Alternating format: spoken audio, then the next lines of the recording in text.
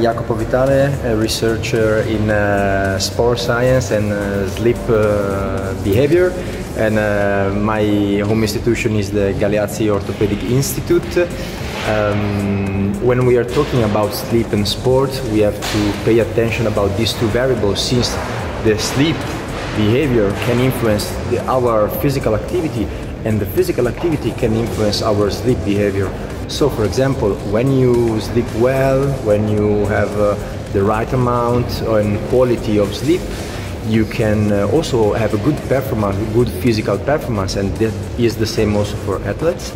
But at the opposite, and also the physical performance can influence your sleep. For example, if you perform high intensity physical performance, physical task late in the evening, this could negatively influence your sleep behavior. And similar, but on the opposite side, if you perform moderate intensity physical activity, that would promote, help your sleep behavior. That's why a lot of people used to do moderate intensity training in opposite with the high intensity training. Also, a final point, key point really important, is the chronotype of the athletes, because some athletes are morning type, other athletes are evening type.